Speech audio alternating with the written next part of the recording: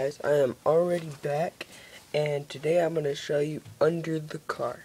Okay, I have already taken out all the screws. It might take you a little longer. That's the body, and I'm going to replace that body with that body. Yeah, my sister painted it with nail polish, and I ran out of duct tape.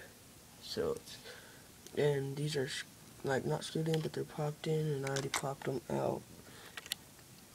And they look like that. Well, inside so far it looks real good. Let's see what it looks like while it runs without a body on. See if there's any difference.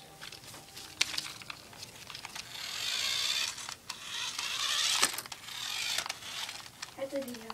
That's a beehive. Yeah, well, it's looking the same so far. And, yeah, so, let's see.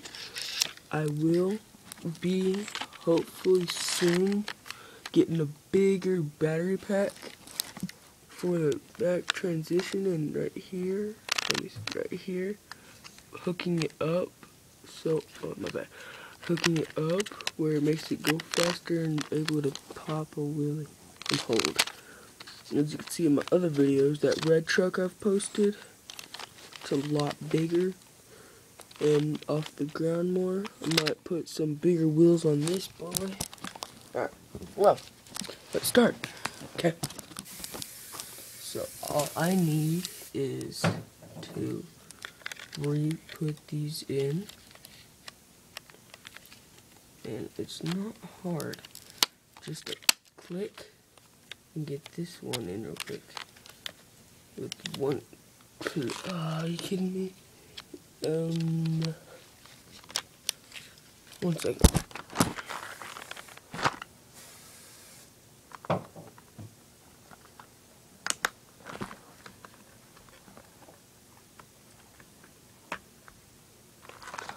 Okay, I'm back. Sorry.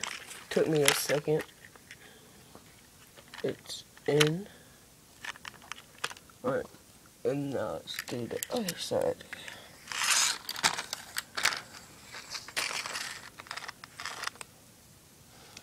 Just slide it right down into the holes. Wait, see what I'm talking about? Or is it right there? It's those things. To me, I think they're complicated, but it was easier to put out and put together. So, my bad. I was getting the wrong one in. I hook it, snap it down. Okay, now that's what it looks like. Okay, yeah, I'm gonna end up setting him on there, on the top.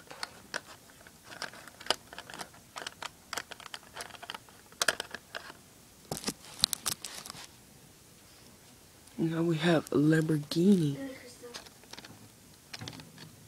monster truck.